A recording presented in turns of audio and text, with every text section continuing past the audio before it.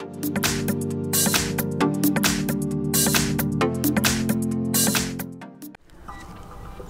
in front of me is a Xiaomi Redmi 9, and today I'll show you how to hard reset the device through recovery mode. So to get started, let's hold the power key and then select power off. Wait for the device to shut off, and once it has, we will then hold power key and volume up. So let's do it right now.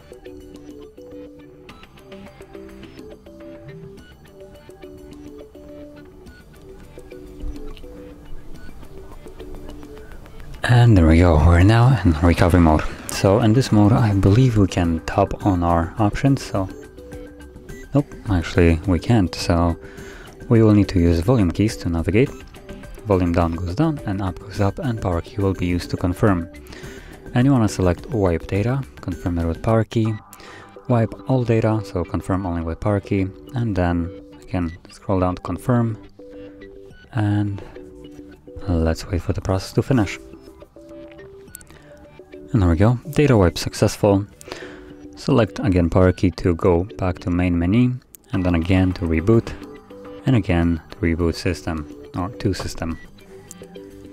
And let's simply wait. Now this will take about a couple minutes, so we will need to wait a little bit.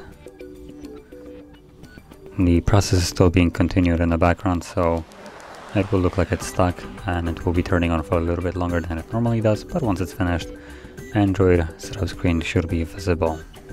So I'll be back once it actually is.